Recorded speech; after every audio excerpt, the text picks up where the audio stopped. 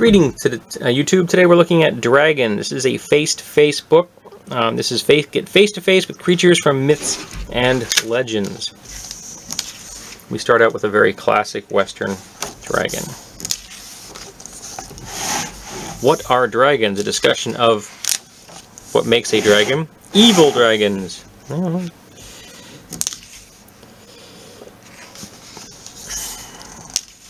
Heroes and dragon slayers.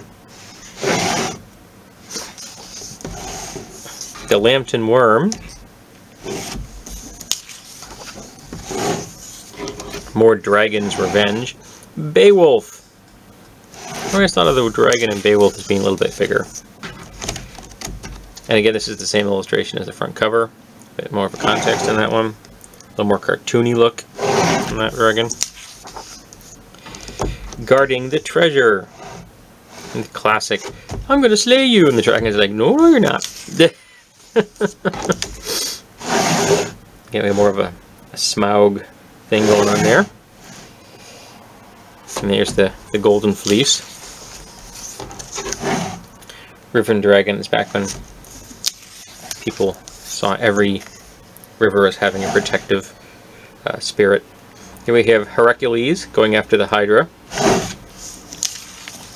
Cutting the heads off isn't going to be useful. Then we have dragon parts. We're discussing here creatures that have dragon-like characteristics but are not proper dragons themselves. And this, of course, is the Griffin.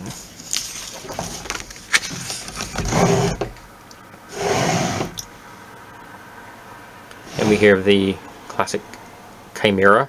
It's a good illustration of a Chimera. More of a cockatrice, kind of a dragon going on there. That's nasty looking. There's more of a traditional cockatrice. And we have giant octopus, which is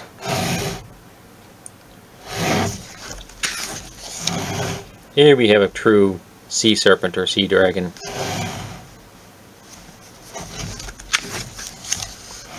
And we have some eastern dragons.